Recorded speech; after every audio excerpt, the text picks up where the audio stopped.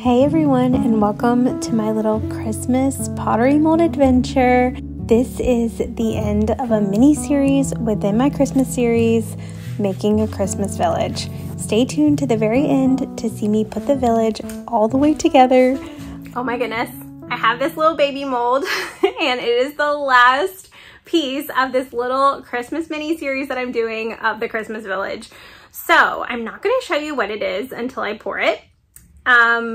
Because I want to see if you guys can guess. What do you think is in here? It's kind of like an accessory for the village. It's actually a different name brand, but it's an accessory for a Christmas village. So there's a chance that maybe it doesn't really go with my village, but I don't really care. I have this vision in my mind of having like a little box of figurines. Whoever I have that's a little person who comes to my house, I just want to have this little box of figurines that I make without spoiling anything else. This will probably go in that box. So let's do it. So I got this little mold all cleaned up, put its rubber band on, which is used to hold in all of the slip, and got it poured. This one took hardly any clay. It was just so tiny. And when I went to flip it to pour the slip out after a very short amount of time, none even came out. So it just soaked it all up and it was ready to go.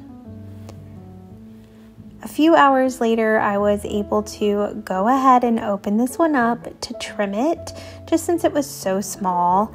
And so when I opened it, there's two side by side that are exactly the same. So you're gonna have to let me know if you guessed carolers. I think they're so cute with their little coats and their little warm kind of like feelings all snuggled together. So I got it all trimmed up and cleaned just a little, getting those edges clean and using my sponge to kind of smooth it all out. But there really wasn't too much to do for this to prep it for glazing.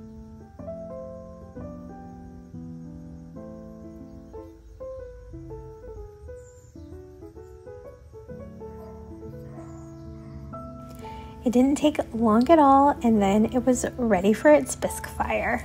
I have our little carolers here.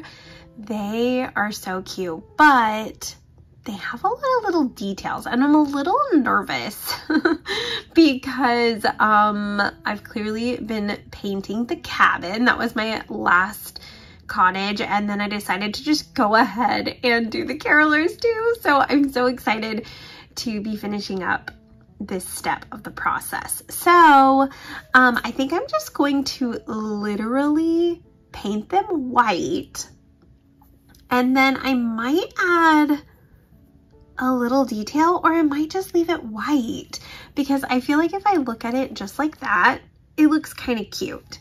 So yeah, I think I'm just gonna paint it white. And I know that sounds a little bit boring, but I don't know. It just kind of seems cute to me. Like, I feel like I did so much detail in the village. They have detail on them, but I also I'm not very good at painting the intricate little details. I don't know if I need like a special set of brushes, because obviously I don't have any like really fine line brushes. And a magnifying glass to pull off these like tiny little details. But I'm gonna need something different, because I don't know how to paint little things like this. It's just not my strong point. I think I do a lot better when it's just solid things that I can do my own spin on. So yeah, I don't want to think that they're like ghosts or anything, because that's not fun. Maybe they're angels, or maybe they're just really cold. So here it is, all ready for its glaze fire, and I was kind of disappointed in myself a little bit for not adding more details, but I decided to move forward and just be happy with what I did. And then I pulled it out of the kiln and dropped it. So sadly, these carolers did not get to enjoy their life inside of my little village, but here I am setting it all up. It is just so rewarding to see it come all together after feeling like I spent so much time and energy trying to just make it special. So here's a little peek at that other village that I talked about in the very first little mini episode. So I stole the trees from that and brought them over to my shelf to kind of set this all up. And I decided to use my reindeer, which was a project I made early on in Christmas this year. And here are the ones that my daughter made. She made the other 4 reindeer in my set of 8. So I put them into the village too, so that all 8 reindeer could happily be together. And here are our little elves sneaking a peek at the village this morning. But here it is all together, and it's just so warm and cozy. And there's so much potential for adding more over the years and tweaking it and finding more accessories, finding more little village houses and different trees to put around it. There's just the sky is the limit.